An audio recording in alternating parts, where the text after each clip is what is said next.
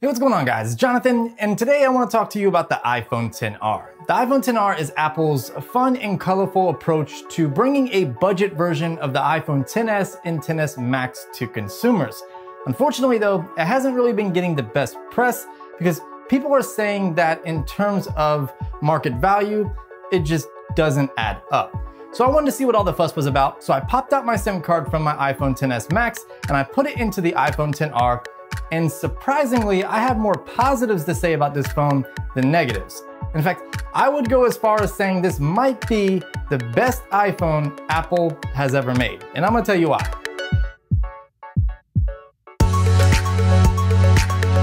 The iPhone XR comes in white, black, blue, yellow, coral, and product red. The build quality and construction of the XR is very much like the XS, XS, and XS Max with its glass front and glass back design. The only real difference here is the aluminum trim around the sides versus the stainless steel found on the XS, XS, and XS Max. In a way, I prefer the aluminum trim on the iPhone XR versus the stainless on the iPhone XS and XS Max. While stainless is a bit better feeling, it's more durable and it just looks better because it's more premium. The stainless definitely shows smudges and fingerprints a lot more than aluminum. Plus, the stainless scratches easier more than aluminum. Plus, if you look at the bottom of the iPhone XR compared to the XS and XS Max, it's actually more symmetrical, which I don't really understand. I've been using the iPhone XR without a case or screen protector since I picked it up, and I have to say it's held up very well. I don't see any scratching on the back side or the front side, which is definitely a plus. For me, the best reason to get the iPhone XR is the form factor.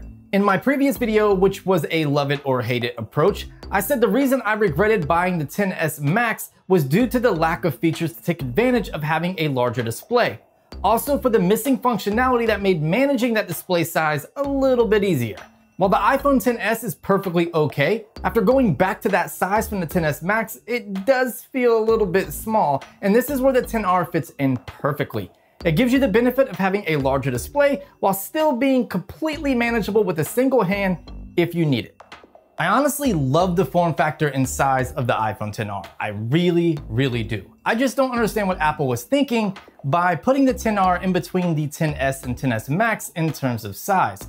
Personally, I think the XR should have been where the XS is, and the XS should have been bumped up to the XR. But hey, that's just me. What do you guys think? Let me know down in the comment section. The display on the iPhone XR is one of the most controversial aspects of this phone, being that it's technically a glorified 720p IPS LCD display.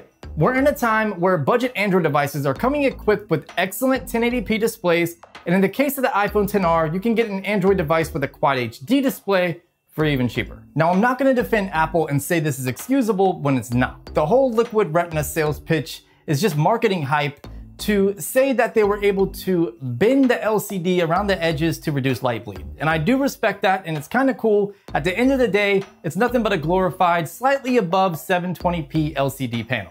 Here's the thing. While on paper the display sounds pretty bad in 2018, in person the display is great. I think there is some over sharpening going on with the stock OS applications, menus, and home screen since third-party apps look a little different, but it's not terrible. Somehow, the YouTube app is doing some type of upscaling since you're able to play back content in 1080p, and it looks great. On white screens, you can see the pixels in the text, but to me, it's still not a deal breaker. Off-axis viewing is a bit of a problem since the display can dim and color shift quite a bit depending on the severity of the angle. This is definitely my biggest complaint when it comes to the display quality, and in my opinion, for a phone with this kind of price, it shouldn't be this bad. The bezels on the iPhone XR are definitely larger than the ones found on the XS and XS Max, but honestly, it's not a big deal. Like I said in the beginning, I switched from the XS Max to the XR, and on everyday use, I've completely gotten used to the larger bezels on the iPhone XR, and even the display for the most part. I do like the OLED panels found on the XS and XS Max much better, but the iPhone XR is still completely doable. It's just something that's better seen in person than talked about. One area Apple didn't cheap out are on the internal specifications. The iPhone XR is rocking the same A12 chip its more expensive siblings are using, and while it's not the 4 GB of RAM the other two have, it's still packing 3 GB of RAM and functions excellent.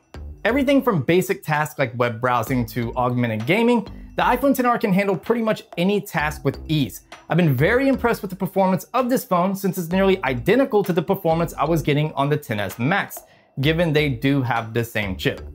Consuming content isn't as good as the XS Max since the display is larger and of better quality, but for most people, it's gonna be just fine. Plus, the iPhone XR has the same great speakers as the other models, so sound quality is on point.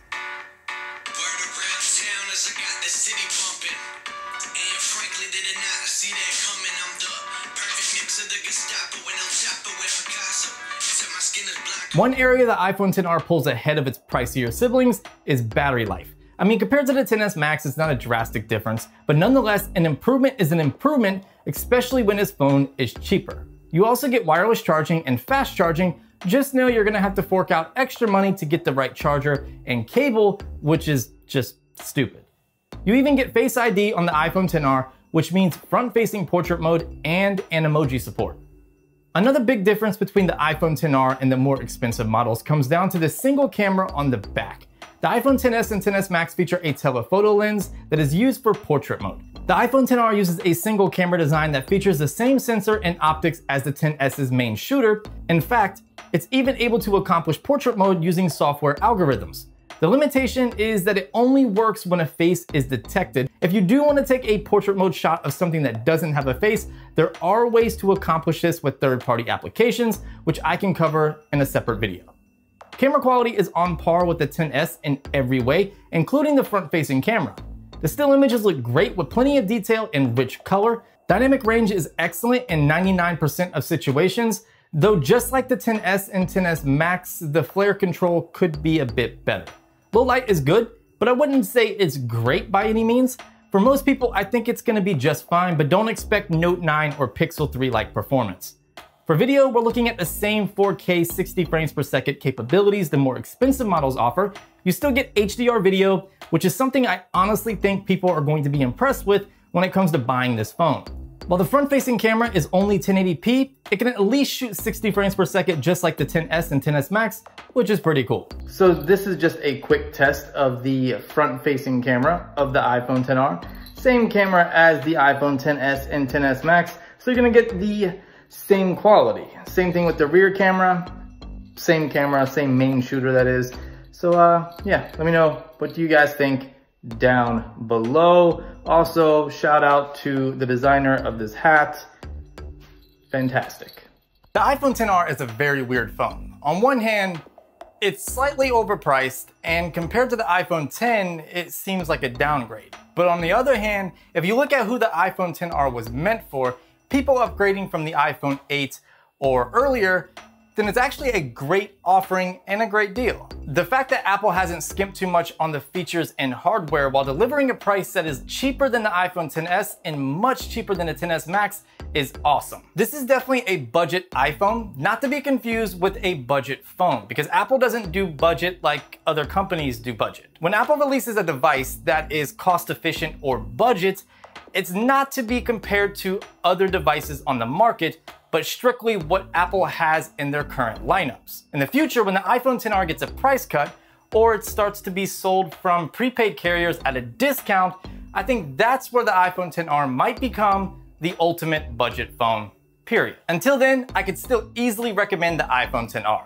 I mean, I switched to it from the XS Max, and I really haven't looked back. It's the form factor and size that won me over, plus the colors are pretty eye-catching and definitely a conversation starter. But what do you guys think? I wanna know. Let me know down below in the comment section. If you enjoyed this video, drop it a thumbs up. I know I've been kinda MIA on YouTube and on social, but that's because I've been working with several companies in the background and I have a lot of cool stuff lined up that is in the pipeline. And if you don't wanna miss it, you're gonna wanna subscribe and make sure you turn on those notifications so you can be alerted when that content drops. Really good stuff coming up. If you have any questions regarding the iPhone XR, hit me up on social or leave them down below. And of course, I'll talk to you guys in the next video.